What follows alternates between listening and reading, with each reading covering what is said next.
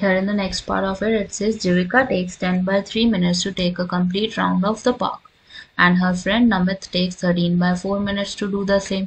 They are saying who takes less time.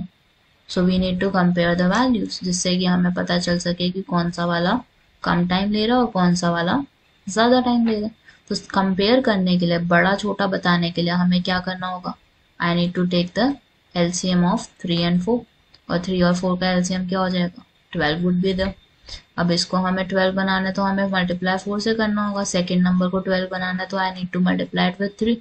So you would have 40/12. Second value would be 39/12. And in this, it is saying that who takes less time. I can clearly see who takes less time. The Namit is taking less time. So Namit हो जाएगा हमारा यहाँ पे answer. And they are saying by how much. कितनी देरी से उसने कम time लिया, कितना कंपैरेटिवली दोनों के बीच में क्या आंसर आएगा. So we need to subtract the values. 40/12 को क्या करोगे? 39/12 से माइनस कर दोगे. So this would give you 1/12 minutes.